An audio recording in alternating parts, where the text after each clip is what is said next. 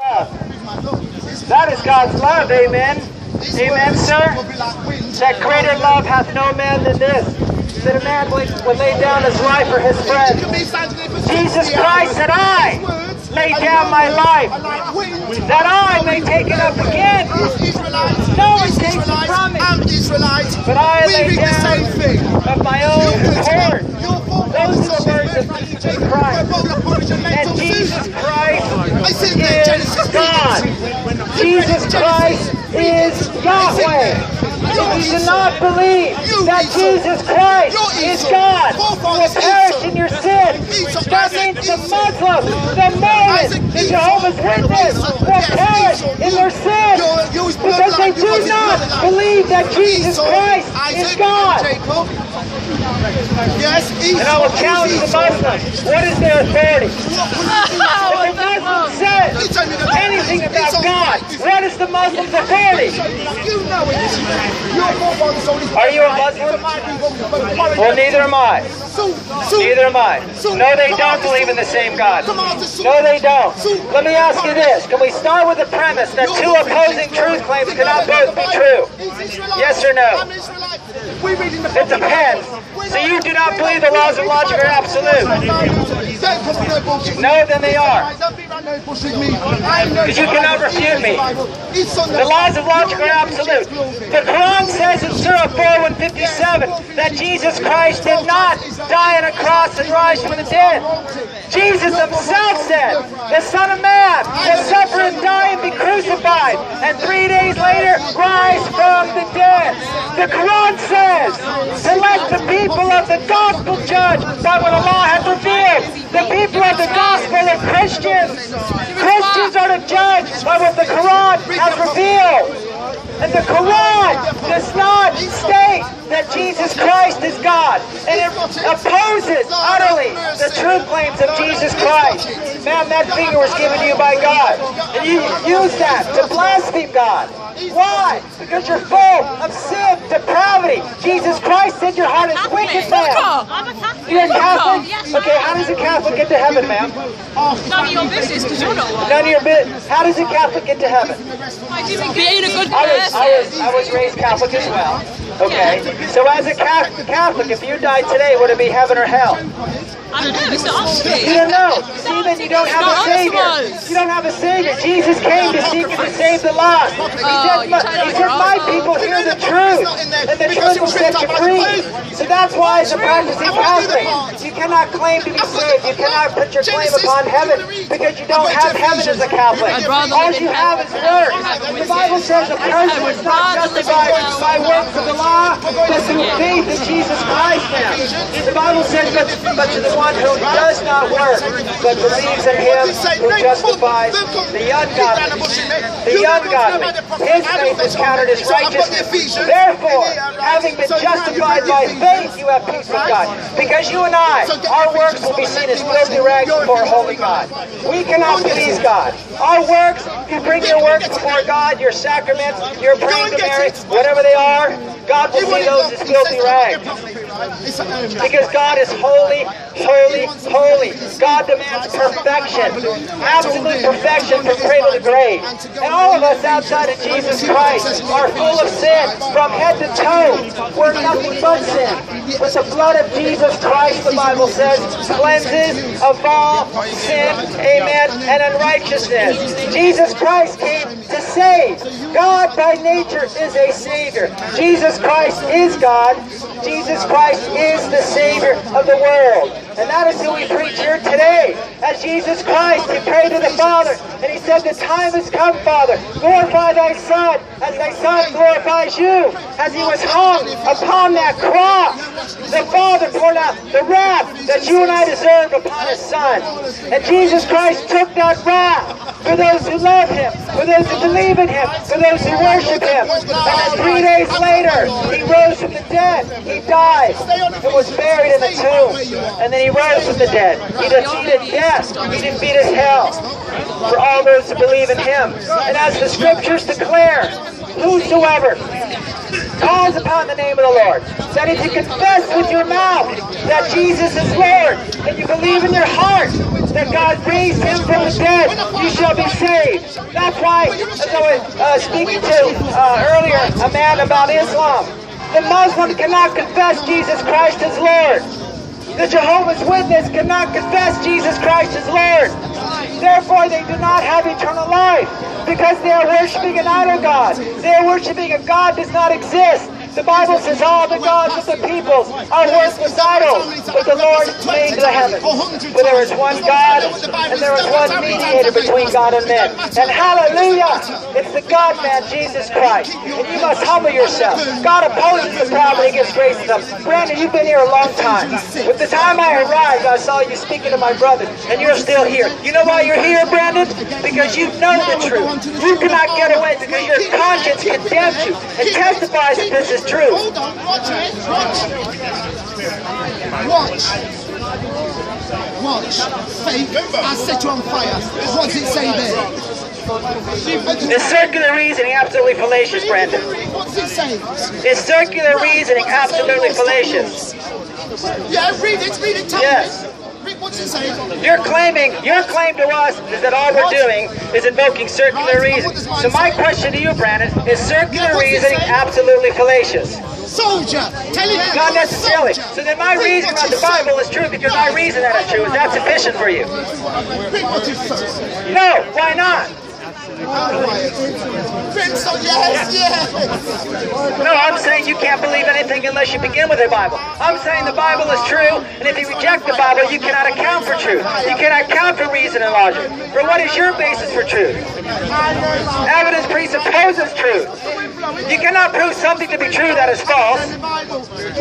So what is your foundation for truth? Your reasoning. How do you know your reasoning is valid? Do you posit your reasoning is the absolute standard of truth, Brandon?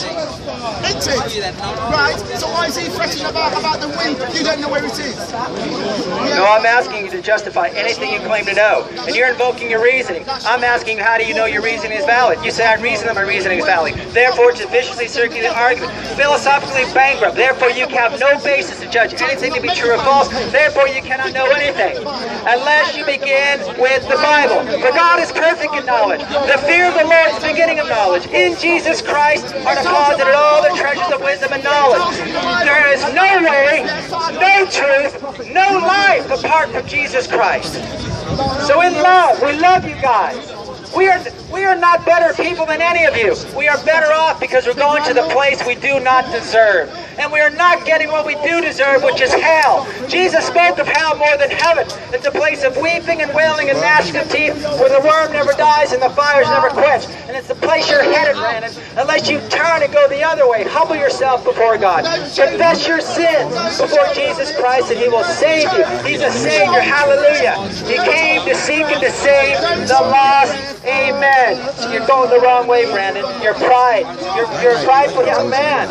And your pride will drop you straight to hell. You have to humble yourself. Are you guys Christians over here? Tell me why not. What's keeping you? You don't believe in Jesus? Well, that belief is keeping you condemned then. The Bible says, he that believeth not is condemned already. So when you die, you'll have no excuse. The Bible says all men know that God exists. The one true living God is the same God that the Muslim knows. The same God that the Jehovah's Witness knows. But they suppress their knowledge and recreate a God in their own image. Jesus Christ is God. And you're going to stand before him. The Bible says there is one lawgiver and judge, only one who is able to save and destroy, and his name is Jesus Christ. So we come here to preach the truth of Jesus Christ crucified. Jesus Christ died on a cross, although he was sinless. Without sin, he was tempted in all things like you and I. Yet without sin, yet he was crucified the sinner's death. Although without sin, Jesus Christ became sin, took that sin upon himself. He who knew no sin became sin. He was wounded for our transgressions and crushed for our iniquities. Hallelujah! What love is this? No greater love than a man will lay down his life for his friends. And yet so many reject so great love. So great is salvation. But you want to go your own way. You want your sin so much. You cling to this sin. You need to let go of that sin and lay hold of Jesus Christ, and he'll forgive you. I'm sorry? That's a sin. It's not entirely a Christian thing. Sin entered into the world from the beginning. Adam and Eve sinned from the beginning. And that is what brought this world into a state of moral depravity.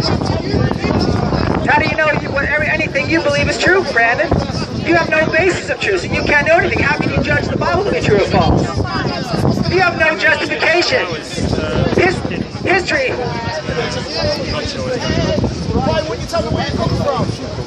How do you know your reasoning about that is valid and true, Brandon? Because I. You're invoking your reason, you're validating your reason. You're an officially circular argument.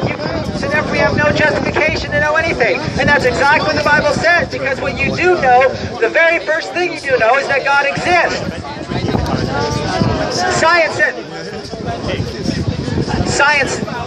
Brandon, science says nothing. Science says nothing. Scientists do it. Scientists come in two forms, male and female. Which science do you invoke as your absolute standard of truth? Can you give me a name? So was there any absolute truth before Stephen Hawking's existence? No. So there's no such thing as absolute truth. Is it absolutely true that there's no absolute truth, Brandon? See the folly rejecting God, Adam. So we're not saying this to embarrass you. And we're telling you the truth, Brandon. Yeah, when the Bible says the fool has said in his own heart there is no God. It doesn't say the PhD says that there is no heart. It doesn't say the wise man. It says the fool, and that's a moral charge. That's an indictment on the sinfulness of your heart. That you would stoop so low and say in your heart that there is no God. That's the greatest sin of all, Brandon. You know what God is? I'm sorry, ma'am. I'm sorry, ma'am. I'm sorry, darling, but the God is the old planet. No, that's not what the Bible says. Oh, the God. Who wrote that? Who wrote? God wrote the Bible. Theonoustos, God breathed. You don't believe that, ma'am? You know what? Why is the Bible not true, ma'am? Because you tell me God wrote it. I've already told you. All Scripture is breathed out by God. What's that? You don't just say God was in the beginning. Why is dinosaurs No, the word dinosaur wasn't coined until 1841. They're called leviathans and behemoths. You can find them in Job. Dragons. Okay, ma'am? God created all things in 6 days. And the earth is very, very old. It's between 6 and 10,000 years old. God created the heavens and the earth in 6 days. But men invoke evolution because men do not want God in the equation of their life. Why? Because God is holy. God commands men and women to leave the sin that they love. And the Bible says that is the condemnation. The light is coming to the world, but people love darkness rather than light because their deeds are evil. That's why you guys don't want the gospel, because God is light. And suddenly you cannot cling to your sin because God is light. And you oppose God because of the love of sin. The Bible says he who sins is a slave to sin. But Jesus Christ came to the world to set the captive free. Hallelujah. He who the Son, amen, sets free is free indeed. He can set you free from the bondage of sin because you're enslaved to it. You cannot set yourself free. Only Jesus Christ can set you free. And you must come to God on his terms. And Jesus Christ commands all men everywhere to repent. Repentance is a changed mind. It's turning from the sin you once loved. Right? Your affections are changed. All the things that you love, the getting drunk, the committing adultery, any sexual immorality, right? Coveting. All these things are sins against God. But God will give you a new heart. He'll take out your heart of stone and crush your very being and give you new life. And that's what regeneration is. A man must be born again. Without a new birth, you cannot enter heaven. And that's a miracle of God. It's man crying out to God for forgiveness, pleading with God to give you new life. That is how man and women are saved. As the man, you see, there were two men that approached God. Jesus gave the story. There was a religious man, let's say a pope, okay? Picture a pope standing before God. And then a Pharisee appeared, walked behind this religious man, and the religious man is telling God, I am not like this man. I pray every day, I give alms, I give to the poor, I am not like him. And then this man behind him was a tax collector, the lowest of all lows in his day. He could not lift up his head. He was pounding his chest saying, God, be merciful to me, a sinner! A sinner! He cried out to God, I'm a sinner! sinner. Jesus said that man went home justified. The man who confessed his sin before God. And that is what you must do. You must humble yourself before God. Confess your sin. And God will save you. You confess and forsake your God. Confess and forsake your sins. God will be merciful to you. Because you know you sinned against God. Every person here and all the men and women on the face of the earth since creation knows that they have sinned against the one true creator of the universe. And are without excuse. Your conscience condemns you. The heavens declare the glory of God and condemn you. 2,000 years ago in history, Jesus Christ came to the world and condemned you. So you're without excuse. You must go to the cross of Jesus Christ. There is no sin that the blood of Jesus Christ will not cleanse. Why do you sin? We don't have free will. You're enslaved to your nature. The Bible says by nature you're a child of wrath. The dog barks because it's a dog. You sin because you're a sinner. I'm sorry? Well, we're created in God's image. Yes, but the problem is you read Genesis 5:3, then we were born in the likeness of Adam. We inherit the sin of Adam. So we follow his ways. All we like sheep have gone astray. We have turned every one of us our own way. We followed the sad pattern of Adam. We rebel against God every day of our lives. But God is patient towards you, my friend. You're still alive, breathing the air that God has given you. He fills your lungs with air today. He's pleased to keep you alive, although you're in rebellion towards him. Hallelujah, God is gracious and merciful. He takes no pleasure in the death of the wicked. So you're without excuse. That is why we're here. If you had excuse, the worst thing that could happen is for us to preach the gospel to you. Then you have an excuse. That's why Jesus said, go into the world and preach the gospel. I'm from California, my friend here's from Canada. We have other brothers from the States, and we have local brothers. We come here and love. We are forgiven much. Therefore, we love much. Well, yeah, we have Dale McAlpine. We have Adrian right here. Dale McAlpine, Adrian. Jim Hamilton's from Scotland. There are some. It doesn't matter who's preaching. What matters is the content of the message. And we're preaching the Word of God. Faith comes by hearing, and hearing by the Word of God. Amen? And we're preaching this Word. The Word of truth. The sum of your Word is truth, O Lord. Every Word of God proves true. Jesus Christ is truth. For there is no way, no life, and no truth apart from Jesus Christ. So today, bring your sin to the cross. All of it. And he will wash it clean by his precious blood. He will welcome you as a child of God, as a son of God, as a daughter of God. And you will experience the joy of everlasting life, where no eye has seen, no ear heard, nor the heart of man. Imagine what God has prepared for those who love him. Hallelujah. Seek the Lord Jesus Christ where he can be found. Not alone is a witness to you that something is powerful. There's a powerful law. What is it? What is it? Where do you get this from? No, I'm not joking. We're talking sense. You're taking her. Let's talk in sense. Stop joking. Yes, it will. Because Jesus Christ is Yes, it will. So what are you? There you are. No, you've got to say where you come from. Where are you? That's nothing else. That's going to be